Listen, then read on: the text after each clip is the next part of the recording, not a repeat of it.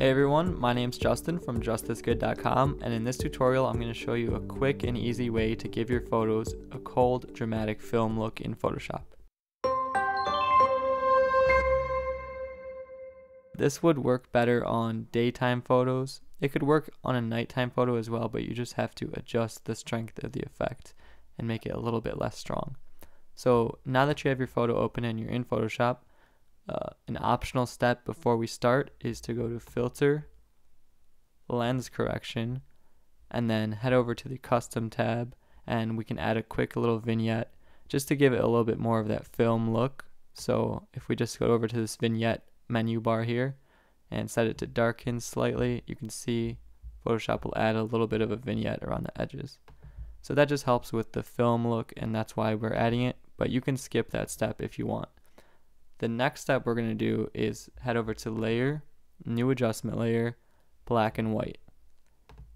You could play around with the settings if you like and make some colors brighter than others, but we don't really have to touch it. We can just leave it default and it'll work just fine. The most important part of this step is setting the blending mode of this layer to overlay.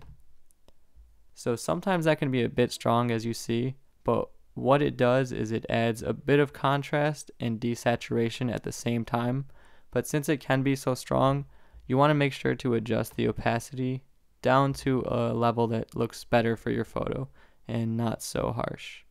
So I'll keep mine at 75% about, and that gives it that dramatic look. And now finally we're just going to add that cold temperature to give it that cold film look.